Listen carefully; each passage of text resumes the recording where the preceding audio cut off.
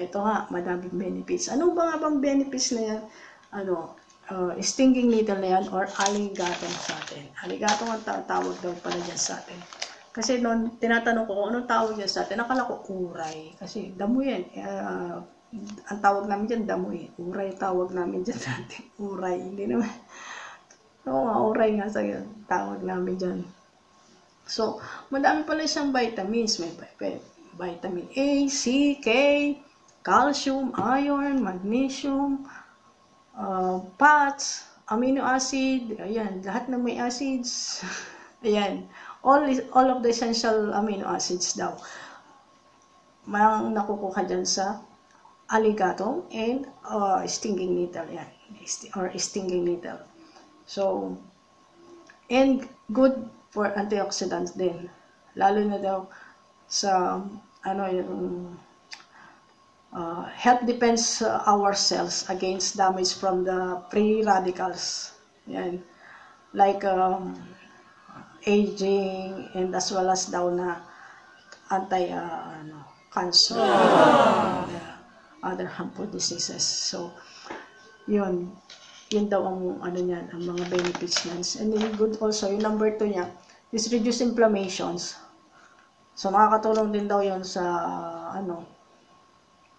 sa atin to reduce the levels of multiple inflammation hormones daw natin. So, yung pala yun, madami pala siyang benefits talaga. So, kapag ang ko dyan, ginagawa ko mostly dyan, ay I boiled it. Yan, boboil ko siya. Kapag na siya, yung malambot na siya, yung okay na siyang piniblender ko siya. And then, after that, I saute garlic lang. I use garlic. And then, gawin ko siyang soup. Yan. So, pang talagang, talagang pinapakain ko dun sa mga anak ko. Tsaka, sa amin, pag, gantong, early spring. Yan ang soup namin. Yan ang ginagawa kong soup. So, madami pala siyang benefits. So, lalo na din daw yung cream. Yung cream yan. Kasi meron din nabibiling cream. Nakaka-relieve na yun sa arthritis. Papahid mo lang siya. So, marirelieve yung pain mo sa kapag kaya umaatake yung arthritis natin, di ba? And then, yung number 3, nakakatulong daw talaga to sa pag-control ng yung discomfort natin during urination. Diba? Narinig ko na din yan. Yun nga, madaming gumaling. So, yun nga, according to the studies, yun daw people na may benign prostatic hyperplasia. Yun, nakaka-relieve daw tong stinging needle. Ayan, nakakatulong siya. So, alam ko, narinig ko yan, madaming gumaling dyan. Kaya, ngayon yata, sikat na sikat yan dyan sa atin, yung aligatong na yan. Although, kahit yung roots, kasi ang ginagamit ko pa lang dito, yung leaves Yung leaves pa lang, ng stinging needle. Kasi wala pang dito, yung nakikita ko ng mga ugat, Pero yun, pala yun, yun din palang ugat, mas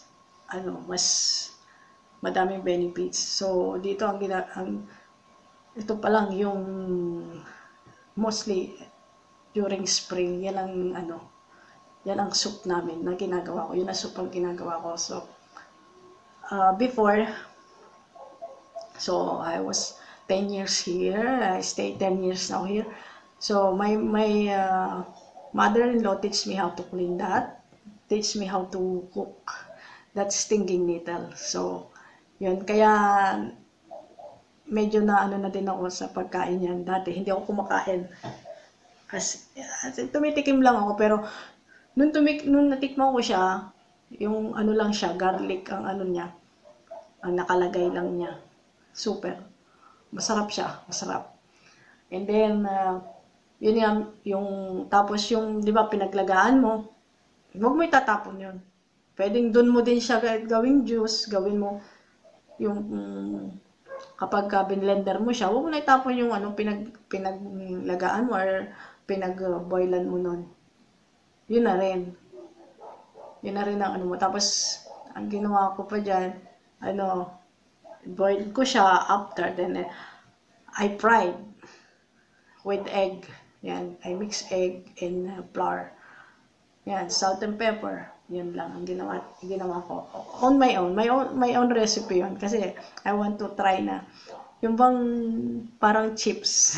Ganun. So, yun ang ginawa ko. So, ito pa rin, meron pa din daw siya yung sa hay fever. Sa hay fever. Yan, nakakatulong din daw sa reduce ng symptoms of allergies during seasonal, yung mga may seasonal allergies. So, good din daw tong stinging needle. O yung aligatong. So, yun. Like me, I have seasonal allergies.